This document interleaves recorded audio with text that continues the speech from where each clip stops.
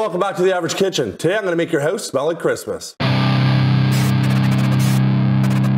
I'm all fired up for Christmas here. I'm in the spirit, dressed up.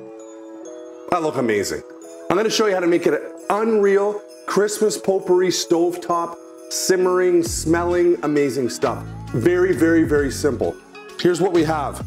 Tablespoon of ground clove, tablespoon of ground nutmeg, 3 cinnamon sticks, a cup of cranberries, and an orange, and about 2.5 cups of water. Basically, we're gonna throw this all into the pot here, get it onto the stove, and simmer it all day. Smells amazing. So I'm just gonna start, I'll take the first chunk of my orange off here, and I'm just gonna cut some nice slices. Probably 4, I would say. And then just gonna start adding everything to our pot.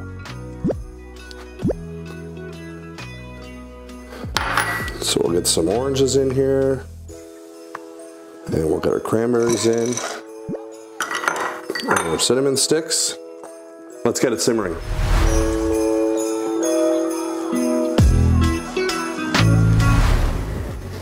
Well, that's our video. Hope you liked it. Hope you try it. Let us know. Don't forget to subscribe, hit the notification bell, leave us a comment. We'll see you on the next one.